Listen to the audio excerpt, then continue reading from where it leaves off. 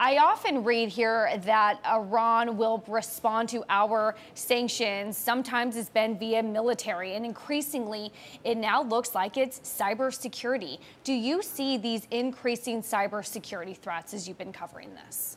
Yeah, I think there's been a persistent threat. I think most organizations that have a server on the internet are constantly being bombarded by Iranian hackers, Russian hackers, Chinese hackers, anybody who has the capability. The question now is, after the attack yesterday, in what way does that change? In what way do those attacks exacerbate? What new tactics might be in play?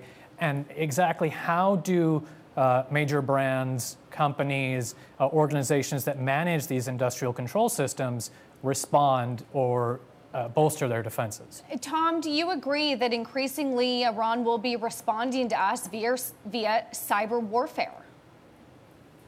Very much so. This airstrike will be met by a cyber strike. In fact, I think Iran will now begin to take their own gloves off and wage an insurgency in American cyberspace, as they have the technical acumen now and the weaponry to leverage significant cyber attacks against the energy sector, the financial sector, and the transportation sector. Kartikay, you said that they were looking perhaps at any new tactics. What in your space that you cover could some of those new tactics be?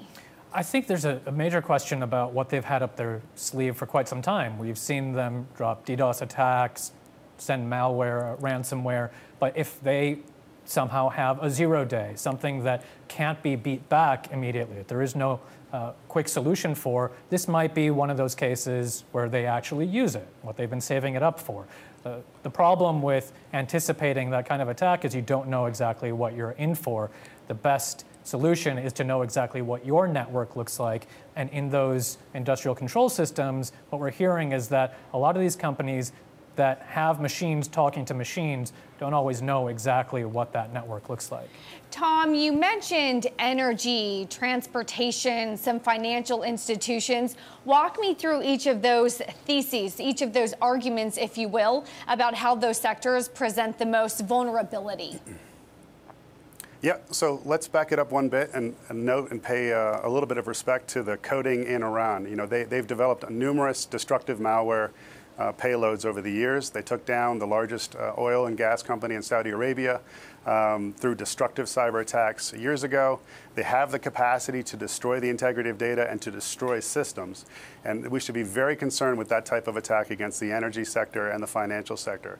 Even though the financial sector is much better secured than the energy sector as a whole, it has too many interconnectedness, and the dependencies of the financial sector are so vast that the Iranians can island hop through the trusted ecosystems of the sector, whether it's the ISPs, whether it's the managed service providers, whether it's even the security vendors themselves. But destructive attacks, according to VMware and Carbon Black's research, are up 11% last year, and I can only imagine that they're going to explode in the coming month.